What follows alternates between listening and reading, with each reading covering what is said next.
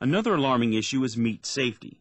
We all trust our lives to the USDA and meat production companies to keep us safe from E. coli and salmonella, deadly bacteria.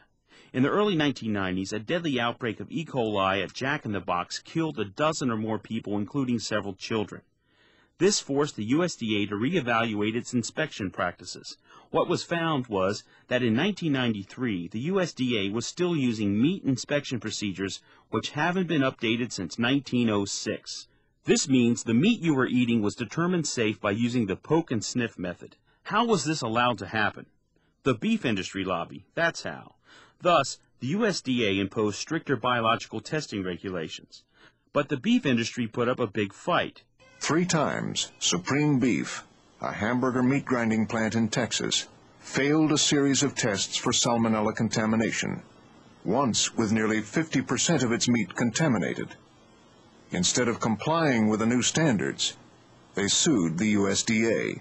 And this wasn't just any ground beef plant.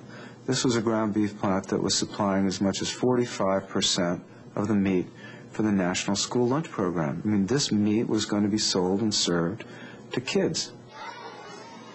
That there are hundreds or even thousands of animals that have contributed to a single hamburger.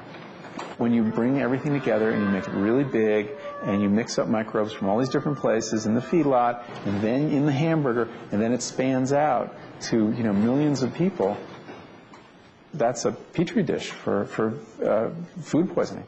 In December, the Fifth Circuit Court of Appeals ruled in favor of Supreme Beef, saying the USDA could not shut down a plant solely based on the salmonella tests. Test the beef or we won't eat! Fifth Circuit Court's ruling, I just think, pounded another nail into my son's coffin in its ruling supporting the industry's lawsuit against the United States Department of Agriculture.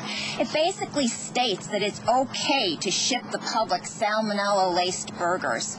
But the new testing system also revealed new problems.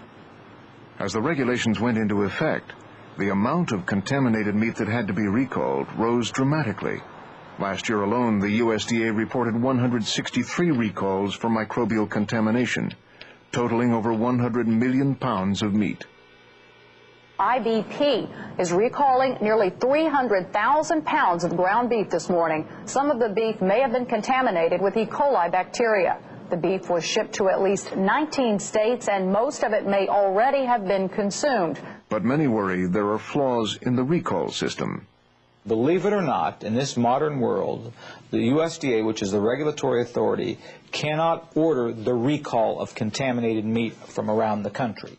But they delay, and if you say, I got ground beef, and somebody says, yeah, how do you know? How much do I have to recall? How do you know it was that lot and this lot?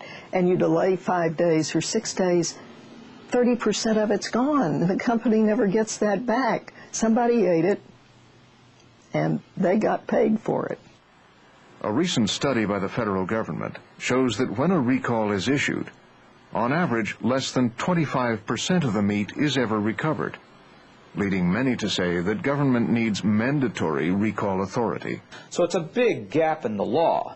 And you can see now if you had food that was, let's say, contaminated with bioterrorism or some sort of nefarious activity, you'd want the government to have the power to order the recall of contaminated food. One of the technologies the industry is pushing is irradiation. They believe it would ensure the safety of ground beef from almost all pathogens. But today, there are only 2 steps or technologies that we know will eliminate E. coli in beef, and that's cooking it properly when we handle the food or irradiating it before we purchase the food. My concern is that I don't want a system that says you can have fecal matter all over it and then irradiate it. Irradiated poop won't make you sick, but it's still poop. We won't eat filthy meat. None of us really know how safe the meat supply is. We do know that there's still 76 million cases of foodborne illness every year, 325,000 hospitalizations, and 5,000 deaths. So the meat supply may be safer than it was 10 years ago, but it sure isn't safe enough.